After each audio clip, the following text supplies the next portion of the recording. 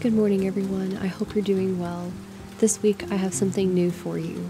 I'm going to start a new series where I examine different paintings from other professional artists and look at what makes them successful and talk about ways you could implement some of their techniques in your own work. I'm going to try to focus on a specific theme for each video, and this week's theme is light. This first piece that you see here is by Philip A. Ehrlich, and it's called Winter Sketching. And I chose this piece because the light is particularly effective in leading the viewer's eye through the composition, and I'll explain what I mean by that. So as you can see here, we have a limited color palette, a lot of cool colors that dominate the scene, but there is a lot of warmth and light in the center of the scene. When I first looked at this piece, I did not notice the goat. My eyes were immediately drawn to the white highlights in the center of the trees. What's fascinating about the way that the light works in this piece is that it leads your eye towards a surprise in the painting. When I first looked at it, I noticed the patch of light, obviously. My eyes were drawn to that contrast right away, but there's nothing really there to look at initially.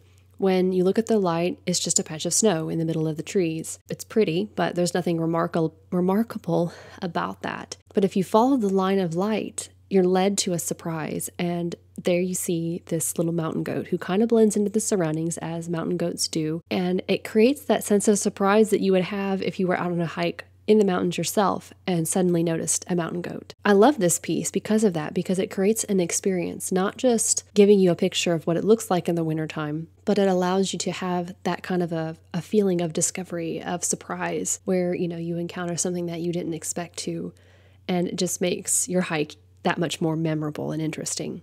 So while at first it may look like the light is misplaced in this painting, it's very intentionally placed. So what we learn from this piece is that you can use light in at least two different ways. There's many ways you can, but we learn two from this particular piece. The first one is that you can use light to get the reader to look in one particular place right off the bat. When they first see your piece, think about what you want them to look at first. Use the light to emphasize that part. But you can also use light to lead your viewer through the painting. Using light as a guide just takes things up a notch, takes your composition up to something more interesting. When people look at your pieces, you don't want them to look at it and then immediately look away. Your goal in painting a piece is not to just get the viewer to look at your piece and then move on, but you want them to engage with it and interact with it. And so this piece exemplifies how light can do that. It leads the viewer through the piece and creates an experience. It engages them. They have to look at it for longer than just a moment to, get the full benefit of what's in this piece. And the light automatically makes the brain do that without even thinking about it. Imagine the scene without the light. Imagine it was just all pretty evenly lit and you have the little mountain goat there, and it's a cute scene, but it's not nearly as engaging to your mind and not nearly as satisfying of an experience to look at it. So I encourage you, and I'm going to do this myself, think about ways of using light to keep the viewer looking at your painting, keep them engaged with it for longer than just a second or two. This next piece, titled Soft Light Sky by Michelle Tholen, is pretty remarkable, even though it's very simple. You really don't have any distinct forms. What you are probably looking at least the way I'm interpreting it, is that you have some kind of body of water. It looks like dawn light to me. It's very soft, very diffused, not quite as vibrant as a sunset would be. It's very misty. You have what looks like foliage or hills in the distance that lead you towards the center point of the sunrise. What I think makes this use of light particularly effective is that even though there aren't any distinct figures in this piece, the subject is the light itself. So obviously your eye is drawn to it immediately when you see it.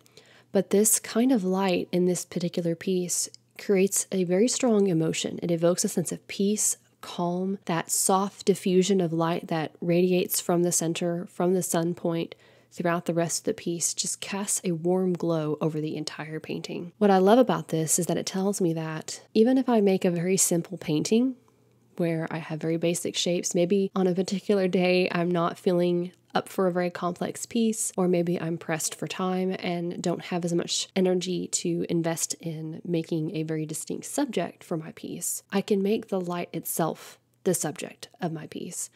And I can use it to represent and evoke a particular emotion instead of telling a story with figures. And that's what this light does. It tells a story. It tells a story of that first light of dawn, of morning, as it's diffusing throughout the rest of the sky and over the landscape.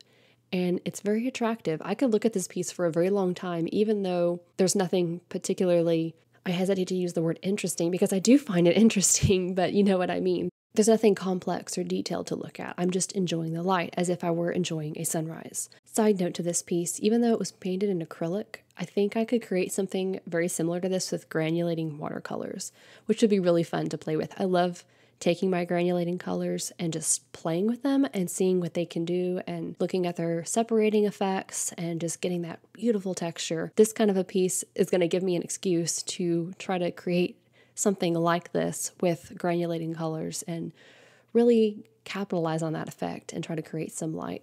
Obviously, if you were going to do something like this, I think me personally, I would choose a non-granulating color for the sky portion, simply because it creates, having that smoothness and that very pale, soft wash is going to create that diffused light feeling and look. If you have granulation in the sky, it's not going to give you that softness. Yeah, my wheels are turning and I want to go paint something like this today. So this would also be a good exercise if you're having some creative block.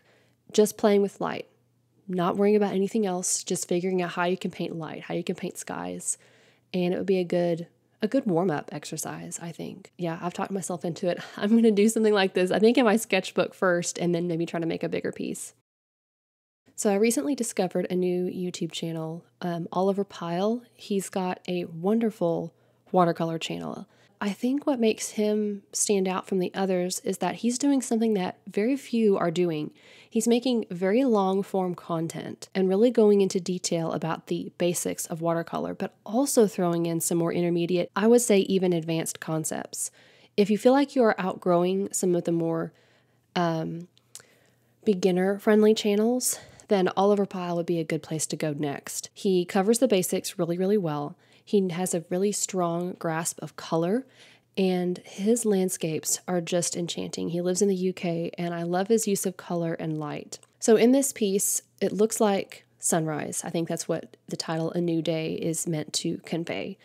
It's sunrise over the castle, and you can see the glow as the sun is coming up towards the right side of the page. It's casting some warmth into the new sky and chasing away some of the blue and the cool colors of the last few bits of the night sky. So let's break down this particular piece and see what makes it so strong and so striking and a great example of how to use light in watercolor. One of the most basic skills that you can get into your toolbox is learning how to compose your piece with your light source in mind. So as the name of the piece suggests, it's a new day, it's sunrise, and so the sun's coming up towards the right side of the composition, and it's chasing away the darkness and the purple of the night sky towards the left of the painting. Okay, so since we have our light source on the right-hand side, everything in the piece that's facing towards the light source, it's not just lighter in value, but it's also a different hue. It's a warmer hue, warmer tone, because it's reflecting that warm glow of the sunrise. It's reflecting the light. So everything's kind of got a golden, warm, honey-colored cast over it, right? So that makes it even more effective as a piece because, yeah, he could have simply just painted the castle all one color and made it lighter on one side and dark on the other side. That would work. That would be an effective way of communicating where your light source is. But by also utilizing color temperature and hue, he takes it up a notch. So when you're thinking about implementing these ideas or this technique in your own work, first think about where your light source is and what direction the light is going to be moving in the piece.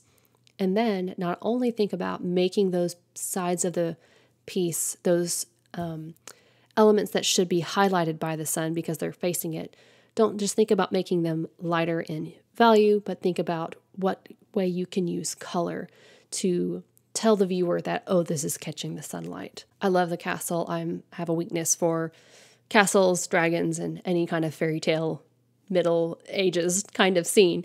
But if you look at the castle here, he's used color very well to create that sense of the sunrise bathing the castle in that morning light. The sides that are directly facing the sun are, a warm yellow, orangey tone, and then you've got this immediate stark contrast between that and the sides that are facing away from the sun. But it's not just that he's created the contrast, he's kind of got a gradient going on too. So yes, it's cooler and more purple, but there is still some orange in those sides that are just adjacent to the sides that are in the sun. And it starts to fade off, and as you get towards the back of the castle, it gets much more purple and blue and cooler colored. And he follows this plan with all of the ruins. He does it with the hillsides, and it just creates the sense of the whole scene being bathed in the morning light. And as morning is overtaking night, you see it happening in the landscape. So it makes it very effective, makes it very cohesive, and it tells a story. So in thinking about how we can apply this to our own work and the ways that I've been thinking about applying this to, my future pieces, have you ever painted something that you thought was going to turn out really well? It was well executed, your paint, colors worked well together, your composition was on point, and your, subject was well rendered, everything was proportional. All those other pieces were, in place. And you're thinking, okay, this should be a really good painting, but why am I not liking this piece? Why am I not really drawn to it? Why am I dissatisfied with it? Perhaps it's because you didn't use light in a way that really created character for the piece. And I know that that's been a weakness of mine in some of my pieces, and something that I've been trying to remedy in the past couple of months. And in particular, when I look back at some of my old work, it's good, it's decent, but there's a lack of emotion and a lack of character because there's a lack of light. There's, contrast in the piece. There are light and dark shades, and there's midtones and all of that.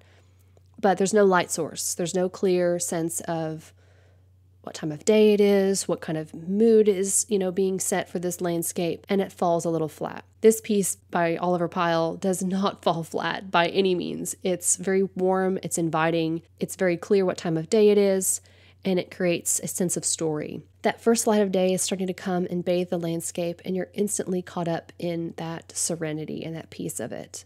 And you can imagine yourself walking here. You can imagine a day here and maybe a day spent exploring or having a picnic, something like that. Anyway, light can really make the difference between a mediocre, okay piece and a piece that just leaves an impression on the viewer and makes them want to have it in their own home, because you've created a story, you've created a feeling that they want to remember. They want to see it every time they look at that painting. They want to relive that moment or relive that story or get that emotion that you get from the piece. So to recap, we've talked about ways that light can affect a piece and bring life to a piece in a few different ways.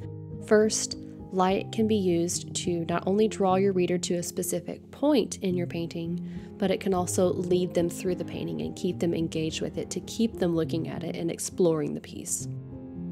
2, light itself can be the main character in a particular painting. You don't have to have a painting that's full of figures and full of distinct shapes to create something that is striking or to create a character or a subject. The light itself can be the subject, and you can do that in ways that create an emotion or a feeling or capture a moment in time. And finally, light can be used to take an okay painting and elevate it to something that is a truly striking work of art. It can tell a story and draw the reader in such a way that they want to keep returning to this piece over and over again, because it tells a story or evokes some kind of, memory or time of day that they want to remember or enjoy over and over again. So I hope that was helpful, and I really enjoyed doing this. I think it's a valuable skill, and I'm going to try to make a series of these videos, maybe one per month, and each time we'll focus on a different aspect of a painting. I thought I'd start with light because it's something that I've really been drawn to lately, and I'm really trying to study more and grow in that area. So I hope this was helpful to you as well. Thank you so much for watching, and wherever you are, I hope you have a lovely day. I will see you next time. Bye.